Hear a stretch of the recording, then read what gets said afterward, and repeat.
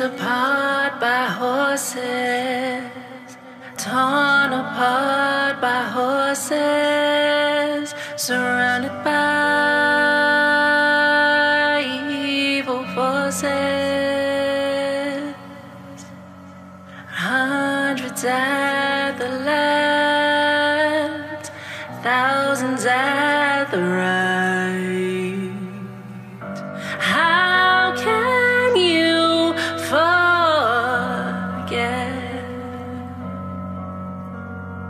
Prophesy before your eyes, it would come to pass. It's said in Deuteronomy, obey all his commands, lest ye forget.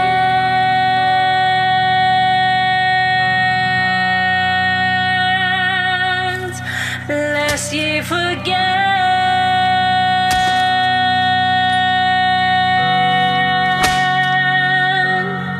Scattered abroad. The date is August 21st, 1831, on a silent summer evening. Inspired by signs from God, Nat Turner leads a revolutionary slave rebellion that sent shockwaves to Southampton County, Virginia. Going from plantation to plantation, murdering the white slave owners and setting free the slaves, recruiting them to his army with each conquest on a holy mission of freedom.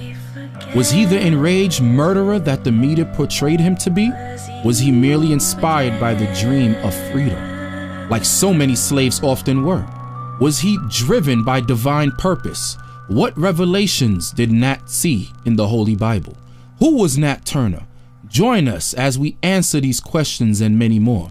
Nat Turner, the slave, the prophet, the hero.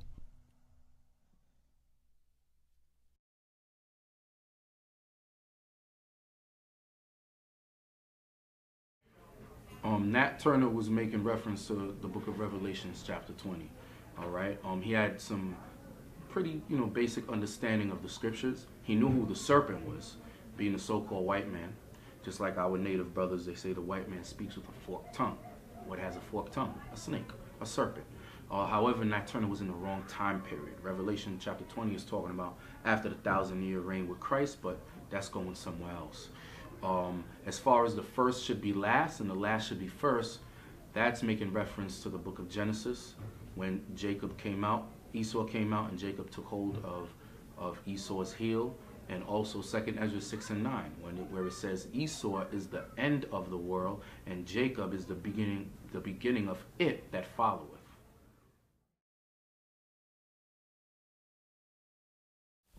Okay, Nat got the title general from his soldiers, or from the people who joined with him. He didn't call himself a general, unlike a lot of people that you look back in history that as soon as they get something started, they give themselves the title general. He accepted himself as the leader, but he never ever took the title of his own. He said that he was called general by when he rode up after he collected a group of slaves, and then, like I say, he had sent them out in 3 different directions, and then they all met back together again.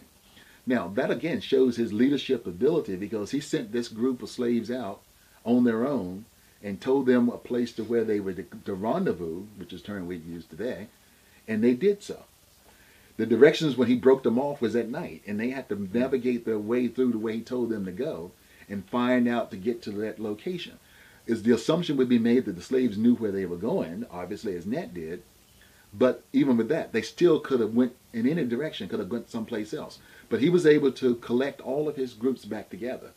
And when those groups had collected back with the slaves that they had brought with them as they picked up along the way, who themselves didn't know Nat's plan. They didn't even know that the insurrection had started until it came to their house. And then those slaves were able to convince them to go, and they came because of Nat. And when Nat came up and joined with them, that's when they all cheered out and referred to him as General Nat. Then when he went to another location, which he had sent the force ahead of him, and by the time he caught up with them, they had already killed all the white people who were there at the house. They all hailed him as General Nat again. Then the term general was referred to by some of the slaves in their trial when they were captured later on, and that's where the term General Nat came from. But Nat himself, even in his trial, he never referred to himself as a general. He was the leader. He accepted the responsibility of the leader, but he didn't give himself a title. The lady who lived there. This is where Nat was believed to have gotten sword that he had when he was captured. So Nat. Wow. Now they would have come through these woods, most likely.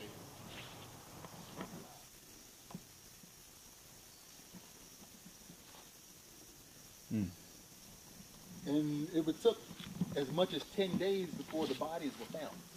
Wow. So they're already decomposed and everything. We're talking August. It was smelling pretty bad. Yeah. Matter of fact, at the Whitehead place, they even talked about when the folks, when the white people, when they came there to it, that they had discovered that the pigs had been eating on the bodies. Because pigs are scavengers, and meat is, they eat anything that's meat. They tell you all what you eat. Nat Turner understood the role that he had to play. He understood what he was ordained for, what he was destined for. And like I said before, his role model was Jesus the Christ. And he understood how Christ died for his people. He knew that he had to die for his people. And he knew that it wouldn't be a wonderful death.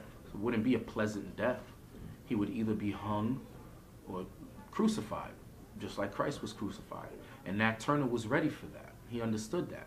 Because remember, he ran away from one of his plantation owners. But by him not being selfish, he returned back for his people. And he understood what would be the results of that insurrection. His main objective was to go throughout plantation and plantation, pick up as much resources as he could, resources being free the slaves and ammunition and so forth, swords, guns, and knives. However, he did say that he was not going to kill those poor whites that lived amongst the slave owners who they themselves didn't own slaves. That's why he spared them. But the women and men and children who had slaves, they were put to death.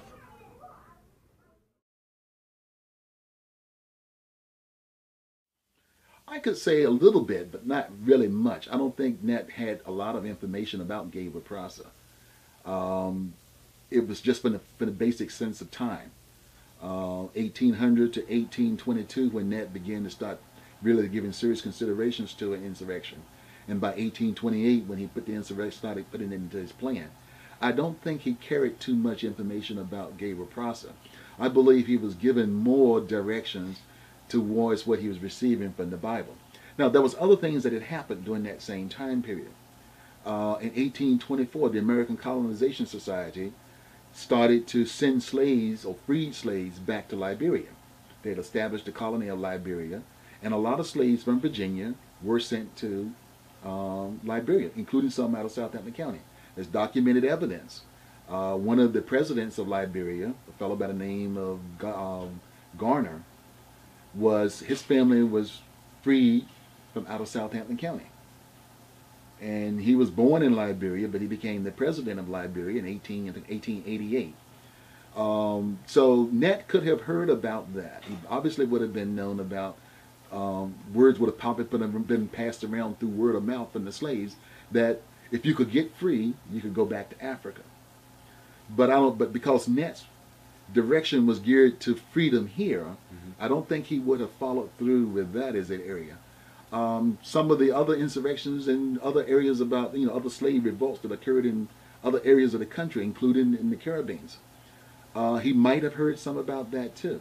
But apparently from everything that I've read on Nat, all of his directions and all of his inspirations for his insurrection came from within himself, from what he said he received from God and from his interpretations from what he read in the Bible. So that's the way it originally looked. Had a porch out on it with the big windows up at the front. There's that window there. And there was a doorway up there too. But this was a real stately house.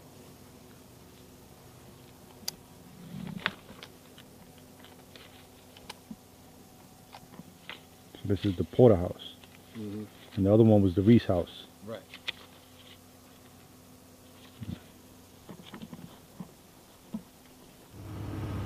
Now he could have. This is where he could have got the Bible from. You know, some altruistic or white person could have decided that the Negroes needed the Bible, or the Negro preacher needed the Bible, and gave it to him. So supposedly the white people would listen to him preach because he was so much more better at it than the white preachers were.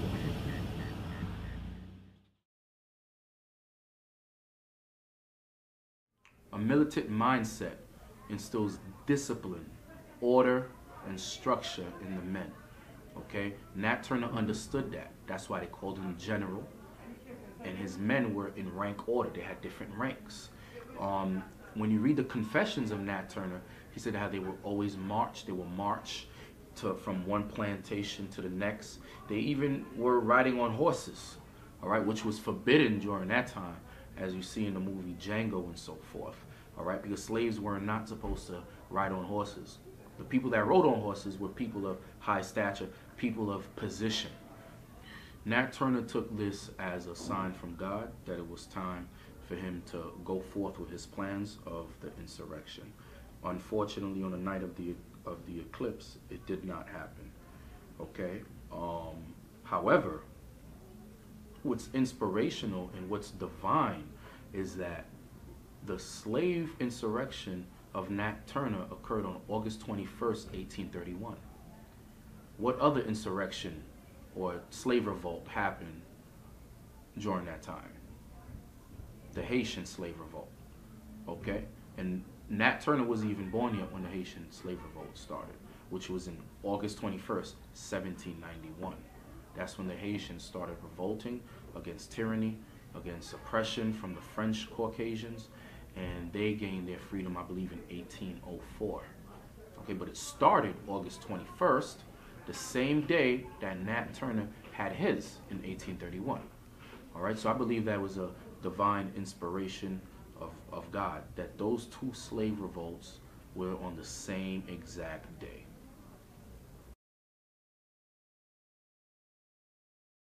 Referring to his confessions, Nat said that after his last battle, when he realized that all hope was lost, he and two other slaves worked their way back into the swamps near Cabin Pond.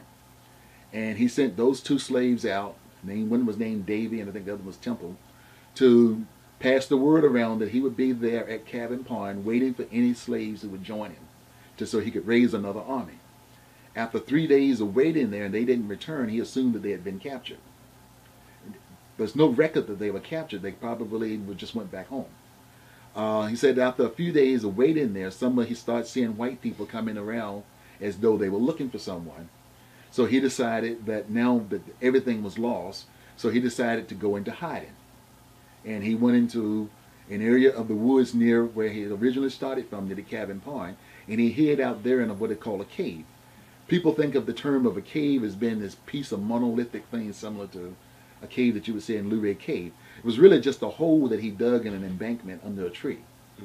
And he lived in there for over 60 days, coming out only at night to get food and water and probably to go around the houses. It was also during that time that he more than likely had communications with his wife and probably a few other slaves.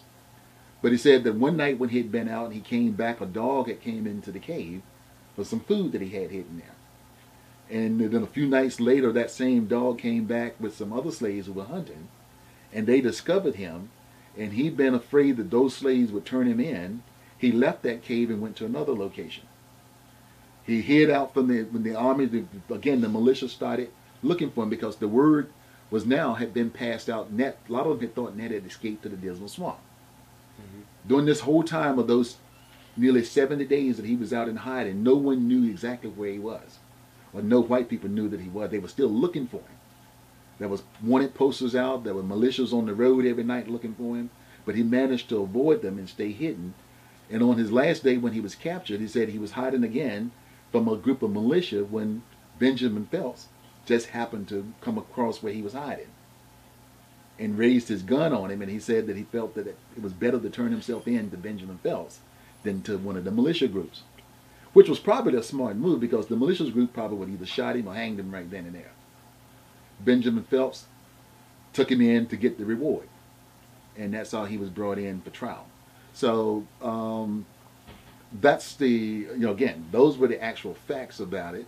The legends of it was how many places he traveled to, that he went into people's houses and, you know, did chop up some more people later on. None of that was true.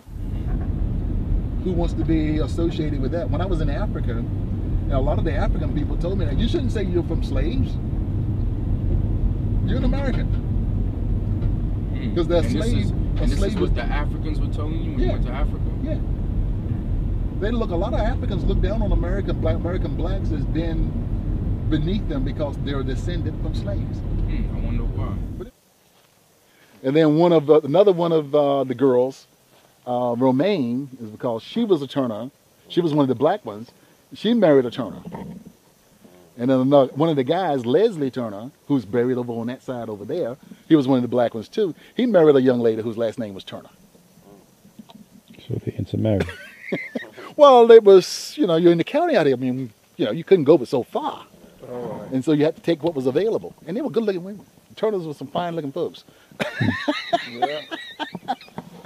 So they took what was available. We used to have it is that as long as you were not directly first cousin or sister, everything else was okay.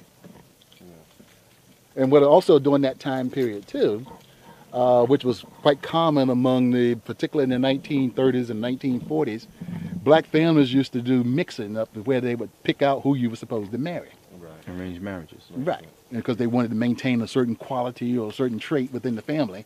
The Turners on the light side, on the white side, they were very light. So they wanted to try to match up light to light, dark to dark, or whatever. And so the end results of that's why you had some of them that were sometimes cousins married over to each other. And like I said, now my mother and father, even though my mother and her family's name, my mother's dark. So I ended up, you know, being a nice blend in the middle. But my father looks almost white. When he was in the military during World War II, they kept trying to throw him in the white side because the military was segregated during World War II. Wow. And he had to stand up to say no, he was not white. But you know, from looking at him, there was no way you could tell that he wasn't white because his mother is white, my grandmother. At least he didn't deny his black side. Right. And see, Herbert Turner was half white, but Anzella, who was his wife, was his third wife. She was mostly all white, but she was a little bit of Indian. But she looks almost all white. So her children that she had with him were all white, but the children that he had with his other wives were dark. People used to say the average picker was expected to pick over 200 pounds a day. Otherwise, you get a whipping. A good, exceptional picker man could pick 300 pounds a day. So Nat would usually be expected to pick anywhere between 250 to 300 pounds of cotton a day during cotton season. Now, it only comes in once a year. Wow. But during the time when it's in, they had to collect it and get it in. Now, during Nat's time, corn was more of the bigger crop than cotton. They did grow cotton out here, and peanuts didn't come until later. All right. Tobacco was a big crop, and corn was the big crop. So the house is like right there with the house is right over there. Where the opening is, on this side, right over here. All right. When they came out, that was where the house was moved to. That was where it's either the slaves that lived at, and the main house was further down there. So they actually killed them down there. But this was the house that stood here for a long time, but the house that they were actually killed in. The Turners no longer own any of this land over here, nor do the Francys. So this cotton that I just picked is from the Travis plantation. Yeah. It used to be. Yeah, see what you do is the cotton gin, you see the seeds in it? Yeah. But getting the seeds out was the hardest part. That's why you have to have a cotton gin. All and right. trying to pull that seed out during the time of Nat Turner, the cotton gin had just started being developed. And the way you get you have to pull that seed out of the seed out of there. So that's what it was getting, the cotton or the seed. That's what they wanted. They wanted the fiber. You get the seeds out, and then now you could take this. If you take this and start rolling it, you just throw your seeds down and roll the cotton like that. You can make it into a thread. All right. This is well, I'll show this is me. Okay. Yeah. See, roll it into a thread.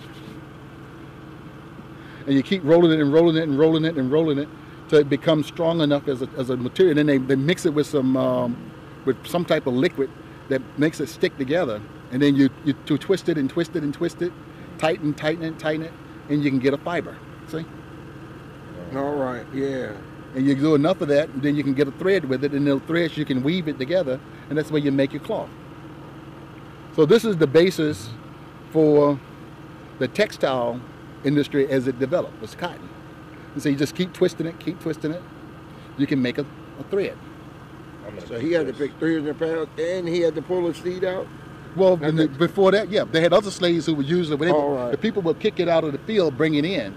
And when it had to be done by hand, as you can see, it was very difficult to get all that seed out. Well, the cotton gin was the first machine that was built by Eli Whitney to mechanically remove the seed. That made growing cotton as a cash crop very profitable. Wow. Because back then, for instance, to try to gin this much field, you usually would get 2,800 pounds, anywhere from 2,800 pounds to 3,000 pounds of cotton per acre. This is about a 40-acre field right here. Wow. So you're talking 40 times 2,800.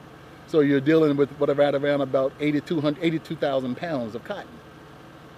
And I'm thinking to myself, you just going through it, you guys got to pick it like that. Yeah, you just. And they used to pick it in 3 or 4 different phases. As you see, some of it is already out. Yes. So in the old days, they would come through and pick it as soon as it started to go out. Then as the other bowls would open up, they would come back and pick it again. They wouldn't wait for it all to come out. Now that they use machines, they have to wait for it all to open up. All right. But when it's like that, you run the risk that the weather can go bad on you. Or because it's dry, it can catch on fire and you can lose the whole crop. So slaves used to have to come out here and work in this day, sun up to sundown, every day to pick this stuff. I'm keeping this as a memorabilia. This is official cotton from the Travis plantation. All right, that Nat Turner slaughtered right here. All praises. Was the basis for the reason for why Nat Turner was a slave.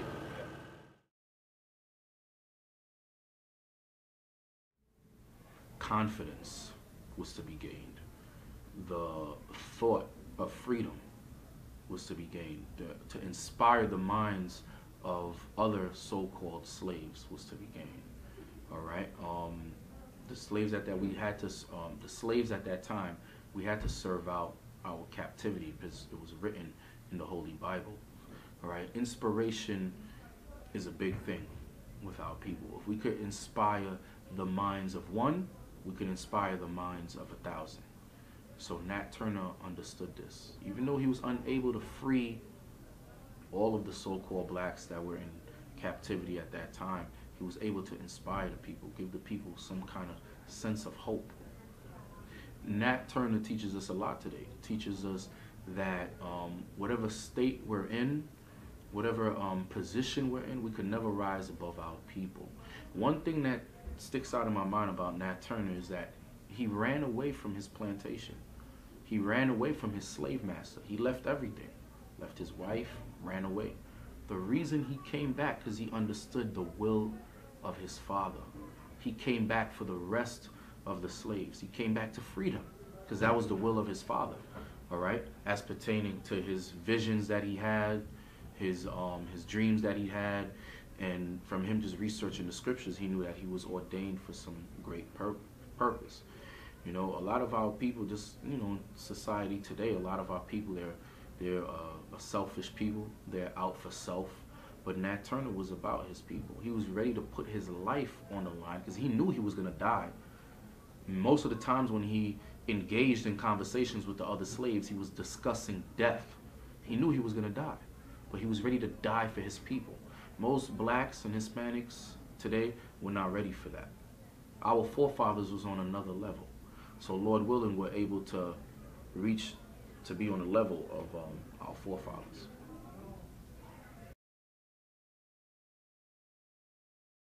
One of the things I always do, I consider is my life's work and my contribution to the Nat Turner legend, is to pass on the information that I've accumulated over the years to Nat so that the actual fact can be given. As I said, the actual fact of Nat Turner's life was from October 2nd, 1800 to November 11, 1831. The fiction or the history and the myth of the man since that time has been many variations in many, many different ways of people have interpreted or presented that information. Some of it accurate, some of it not very accurate, some of it just plain long out and out false, and some of it even maliciously out and out false. So if I can, through what I've accumulated and pass on and through functions such as this, can educate just a few people with who the real Nat Turner was, then I feel that my goal and my commitment to Nat and my commitment to my lineage to Nat is fulfilled. So hopefully you guys can use this information, or you use this information any way you want to, and we'll use it to educate others. Pass this information along. Nat Turner was a real person. He was not a myth. He was not a gigantic figure in history that was made up. He really lived. He really died. He had a family. He had goals. He had objectives. He had wishes just like everybody else did. The only thing that made his life so different was he was a slave. And in doing so, he tried to change that condition that he was born into, and he didn't die as a slave. He actually died as a free man because he had killed his owners. Right. And so he was not, even though the state of Virginia did pay $375 to the descendants of Putnam Moore, who was his last owner, they did not own title to Nat Turner. So on the day that he was hanged, November 11, 1831, Nat Turner died a free man, not a slave. There was a poem that I had wrote years ago, and I sometimes give lecture to people, and Nat was, as far as we know, was not given a decent burial, or the benefit of a burial, nor did the people in the area be allowed to stand around his grave and grieve him or anything else. He was, again, the whites tried their best to eradicate him from history, to just say that he was a non-existent non-person. And I thought that if Nat had been given his opportunity for someone to speak for him, that these were the words that he would probably have wanted to be said. And so the poem I wrote back in 1999, and if you guys would give me the opportunity, I would like to read that to you, so that it could be passed along as well. They're passing it over here. There it is. Okay. The title of the poem is Speak for Me. I would do it from memory, but my memory is, I'm getting older and my memory is not as good. All right. So in case I haven't been it for a while, but again, it says, speak for me, and this is for Nat Turner, that if he had had a funeral, that if I had been there, I would have read this standing beside his grave. It says, much can be said about me, now that the veil of night has drawn its final curtain. How I am remembered by those yet to draw upon this life is not mine to say for certain. On my legacy, I wish for no long or protracted words be said of my recorded fight. Instead, my children, speak for me to those who follow of the wrongs I tried to make right. To the special men and women who heard my call and answered with bravery and charity of heart, speak for me to them and say, he is home, with heaven earned as his lasting reward. On my God, my Jesus, in whom I found the sweetest joys and loving bliss, speak for me to those still bound in darkness, that I strive for them to know him thus. My star has blinked, eclipsed from these mortal skies by newer diamonds of the hour. Please speak for me to each of them and say, freedom will reign in all of their tomorrows. This, I believe, would have been the words that Nat would have wanted the public to know about him, because I believe it states who he was, what he was trying to do, and that he wants to be remembered in history as a man who sought freedom. The incident of the insurrection was just a step to that, and it was a step that needed to be done, but it's the step that we remember. But the other things, the freedoms, the people who carried on, the new diamonds of the hour, those are the people who follow. I'm one of those diamonds. My grandchildren are one of those diamonds. And I hope your children and your grandchildren will be those diamonds who will receive Nat Turner's freedoms.